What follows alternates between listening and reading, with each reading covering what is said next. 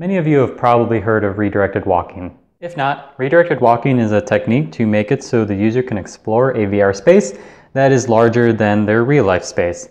The user is tricked where they think that they're walking in a straight line, and this is what they see in VR, but in real life they are actually walking in circles. There is also manual redirected walking, where when the user reaches the end of their play space, they manually freeze the virtual environment and turn around.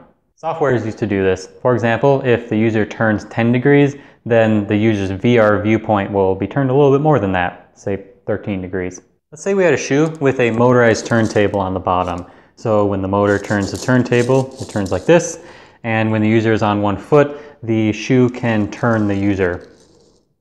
Set up a little demo to show how this might work. Here I have 5 turntables on the ground. I'd probably prefer for the turning to be a bit more gradual than what I show here, but I only have 5 turntables lying around, and I think this illustrates the main idea. You can see that every other step I am stepping on a turntable and turning myself a little bit. So in VR, I would think I'm walking in a straight line, but I'm actually walking in a circle. The turntable / VR shoe device could turn me every other step, so the device can correct my real life direction a lot more than with traditional redirected walking. So that was walking forward, but what about strafing? Well, here it is. You're probably wondering if I'm getting dizzy.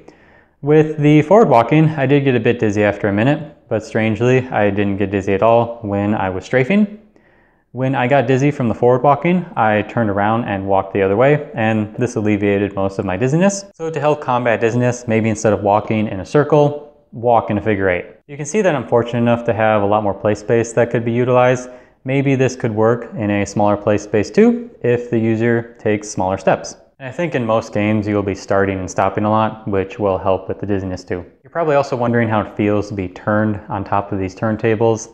I did notice it, but I think in the middle of a game, I wouldn't really mind it. It might take some getting used to, but this quick test makes me optimistic that it might work. And other people have gotten used to manual redirected walking, and this doesn't seem much different than that. One thing I want to call out that I think is important is the way that the turntable turns your foot matters a lot. So with my right foot, it's much more comfortable if the turntable turns to the outside, so right foot turns to the right, or the left foot turns to the left. If I go the other way, then it feels a lot more awkward. So I go like this, and then if I turn my foot to the inside, my body just kind of wants to keep going, and I more twist at the ankle as opposed to letting my whole body turn. So I wanted to just call that out.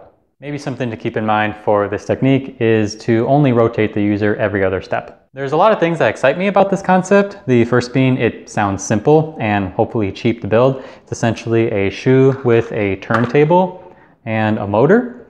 Now, that is a bit of an oversimplification because you'll need a sensor to know when the shoe is on the ground.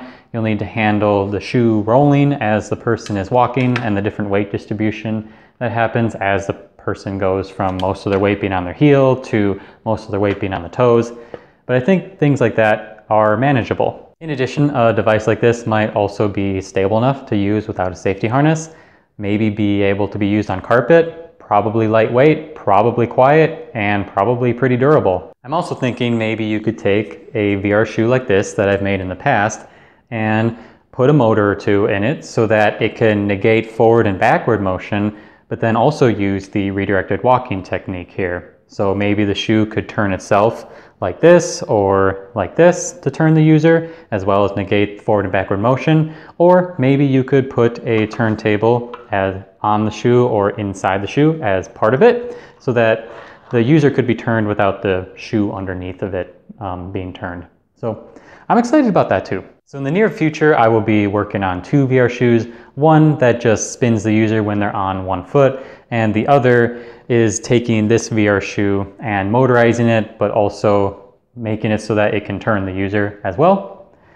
And when I have something to share about those 2 devices, I'll make another video. So hope to see you then.